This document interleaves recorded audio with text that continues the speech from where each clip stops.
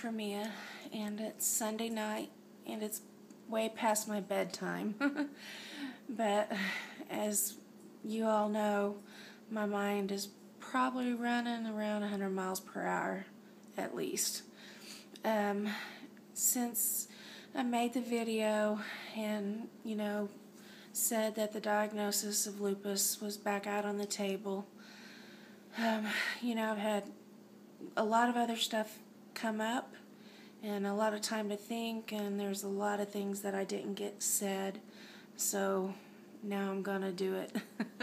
It's about midnight.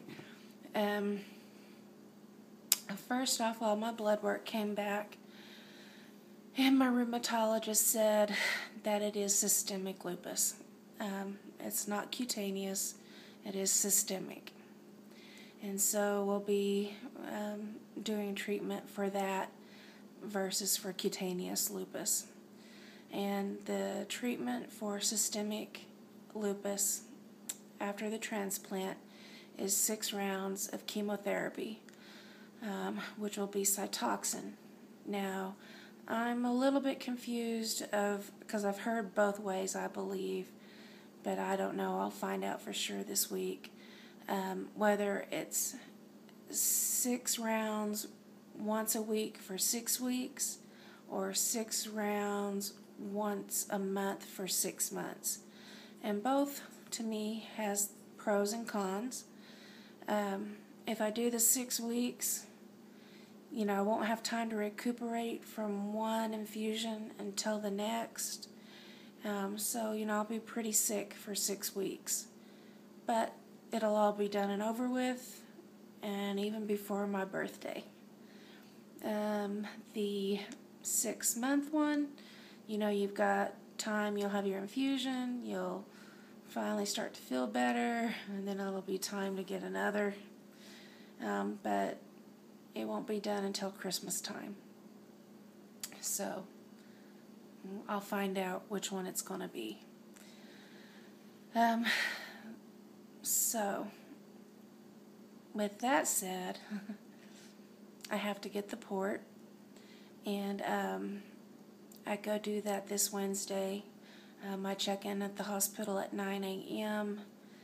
My oncologist nurse said it'll give it pretty much 4 hours, by the time I check in to the time I check out of the hospital to go home.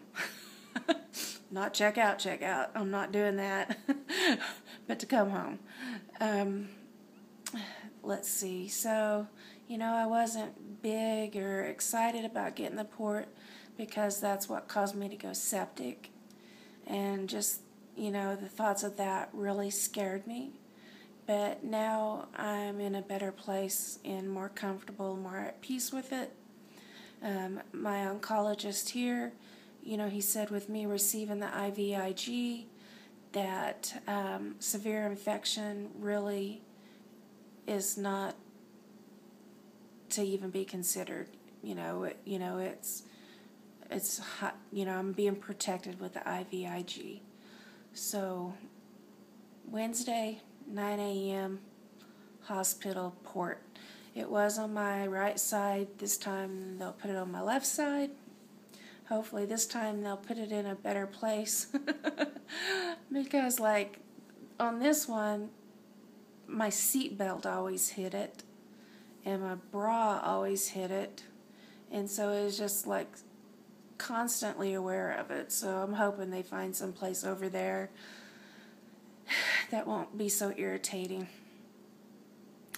The next thing is I get my teeth cleaned early Monday morning, which will be the first time in forever, a year and a half at least.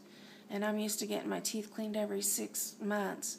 But with my immune system being so low, my dentist would not even do it with me being on antibiotic because of once they start messing with the bacteria, the bacterial flora in the mouth, it goes rampant all throughout the body.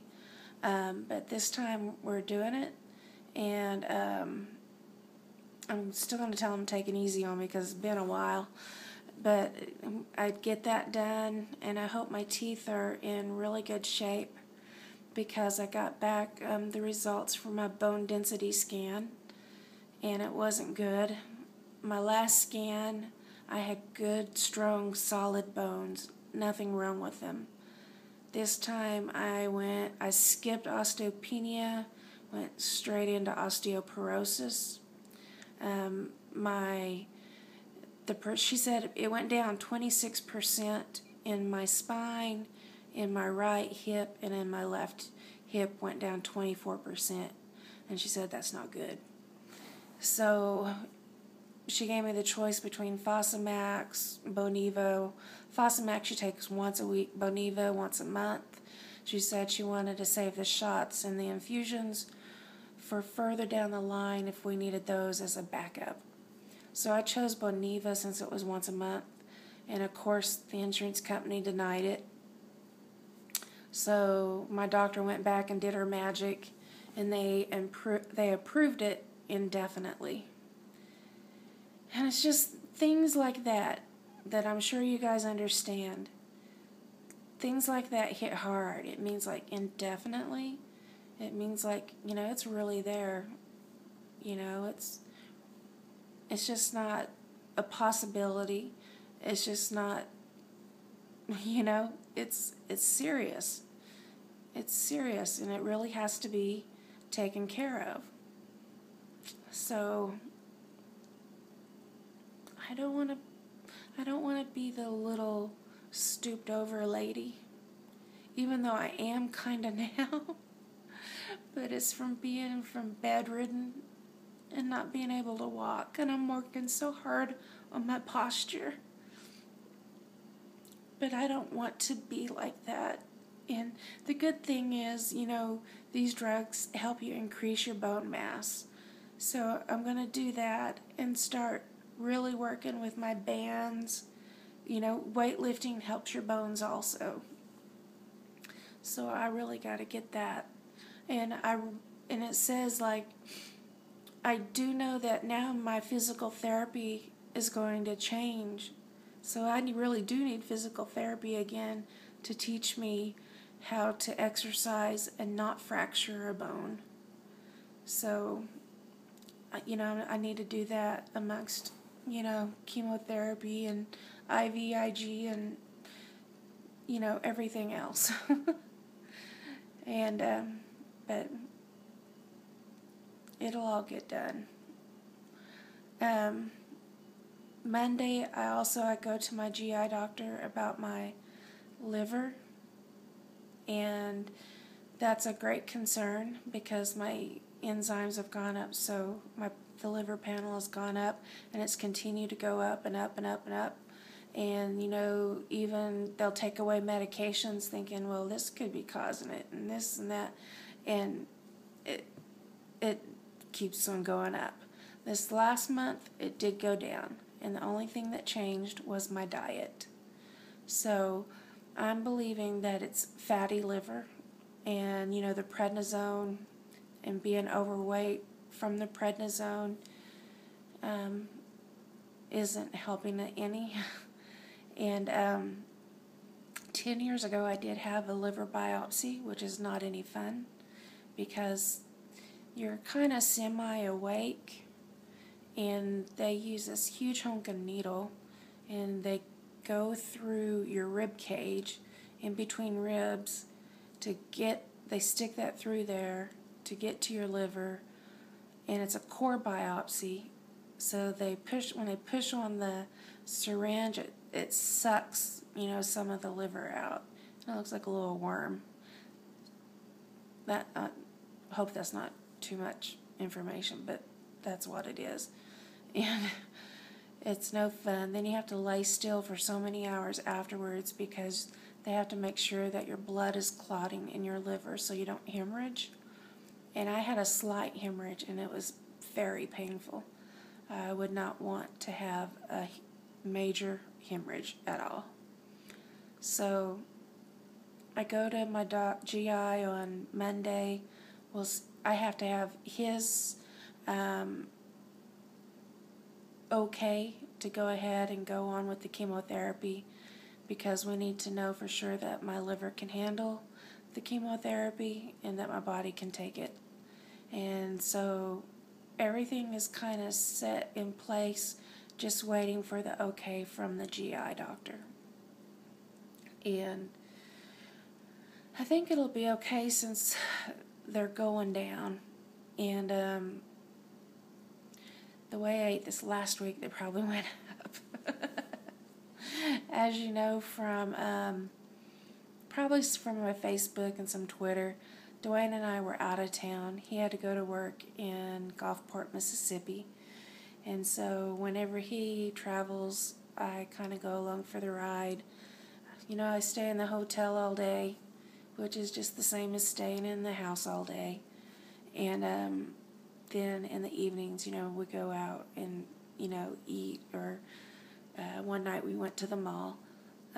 But I have a close friend, and it's funny how I met her. A friend of ours from church, he grew up in New York.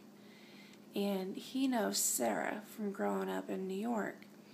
And he knew that she had lupus. So he connected us through Facebook. And for the past 3 years, Sarah and I have been very close. And she just recently moved down south, and she was close to Gulfport. And so she come and spent 2 nights, 3 days with us. And it was good. I mean, unfortunately, you know, she has lupus, so we were both kind of like, I need a rest. You know, we weren't on any crazy, like, let's run and do this and do that and all that kind of stuff. We ate good, had a lot of laughter, took our needed rests when we needed to rest, and we just had a fun time. And it was so wonderful to meet her. I made a video, an interview of Sarah and her lupus story, which I'll be uploading in the next few days. And that's something that I want to do, try to do on a monthly basis, figure it out somehow, because I know I won't be face-to-face with everybody, but, you know, interview people and let their stories be told, because everybody's is different, as we know, and we can learn. And that's what I'm here for, is to spread lupus awareness. Well, I'm sleepy. I guess I got everything said that I wanted to say. This is Buddy's new toy. His name's Coconut, and he come from Mississippi. And Buddy really, really likes him. So he says hello. And we're going to go to bed. So be praying for us, thinking about us this week. And I love you guys, and I'll see you guys in the next video.